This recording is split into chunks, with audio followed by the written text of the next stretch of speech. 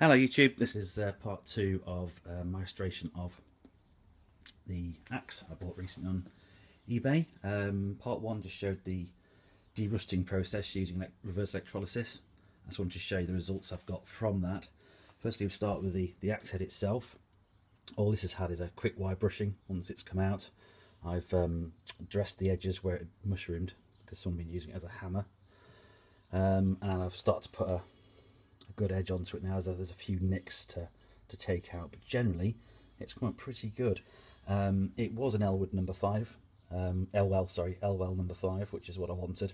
I suspected it was. It's very difficult to make out, but you can just about make out the ELWELL there, number 5.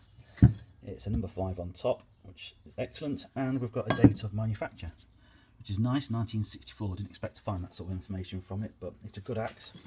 It's straight, it's got a good eye to it, no cracks, and it's taking an edge beautiful. The high steel cutting edge, it's definitely as hard as my Grandforce Brooks axe, if not I'd say probably a bit harder. It's taking some work to put an edge on it. There's a few little nicks to work out, but I'm taking it slow and steady, just using a whetstone in the old record number 36.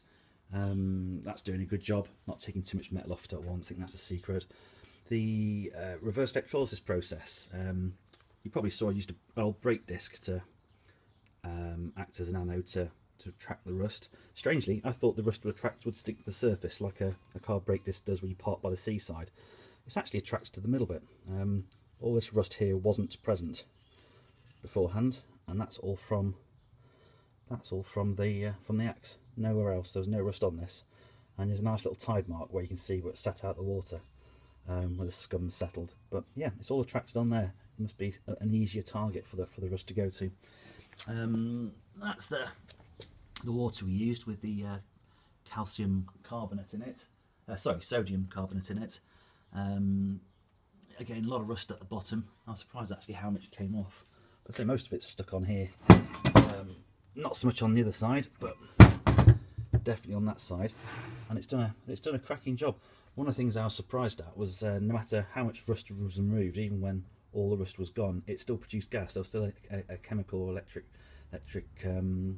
reaction happening. So it's a case of knowing when to stop, really. And there's not a spot of rust left on it now, so I'm happy to work from that point. Now it's just putting an edge on it, and then getting it hung on a new axe handle, which will be part 3. So thanks for watching. And we'll have that third part with you within the next couple of weeks.